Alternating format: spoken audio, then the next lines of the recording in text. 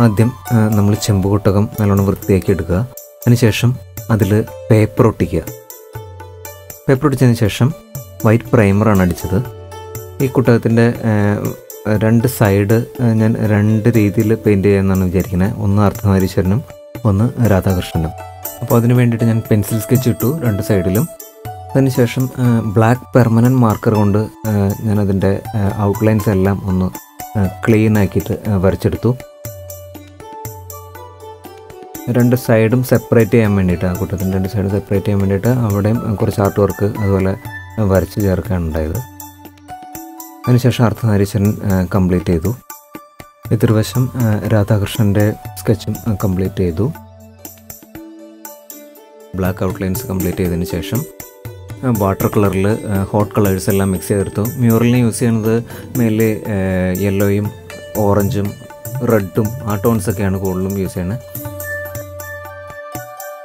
Paint ചെയ്തപ്പോൾ long ബ്രഷാണ് use ചെയ്തത്. അതിൻ്റെ ബോർഡേഴ്സ് എല്ലാം ആദ്യം ക്ലീൻ ആക്കി. അതിനുശേഷം ബേസ് കോട്ടിംഗ് ആദ്യം ഇട്ടു.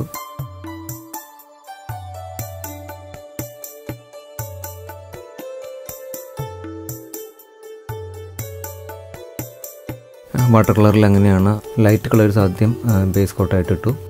അതിനുശേഷം അതിലും ഡാർക്കർ ഷെയ്ഡ് അതിൽ സെയിം കളറിൻ്റെ തന്നെ, ഇപ്പോൾ യെല്ലോ ആണ് എടുക്കണമെങ്കിൽ യെല്ലോൻ്റെ തന്നെ ഡാർക്കർ ഷെയ്ഡ്, പിന്നെ അതിലും ഡീപ്പ് ഡാർക്കറായിട്ടുള്ളത്, അങ്ങനെയാണ് അത് ചെയ്തു പോകുന്നത്.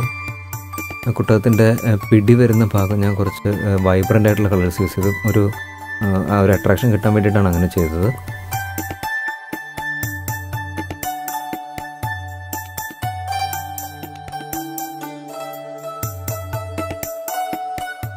ഏതൊരു ചെറിയ പാർട്ട് ചെയ്യുമ്പോഴും നമ്മളതിൻ്റെ ലൈറ്റ് ആൻഡ് ഷെയ്ഡ് വർക്ക് ചെയ്യുകയാണെങ്കിൽ വളരെ ഭംഗിയായിരിക്കും അത് കാണാനായിട്ട്. ഒരു ഫിനിഷ്ഡ് ഫീൽ എപ്പോഴും കിട്ടും.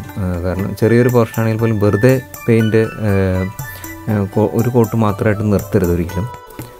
അതിൻ്റെ ലൈറ്റ് ആൻഡ് ഷെയ്ഡൊക്കെ വന്നു കഴിയുമ്പോൾ ഒരു പ്രത്യേക ഫീൽ ഉണ്ടാവും അതിന്.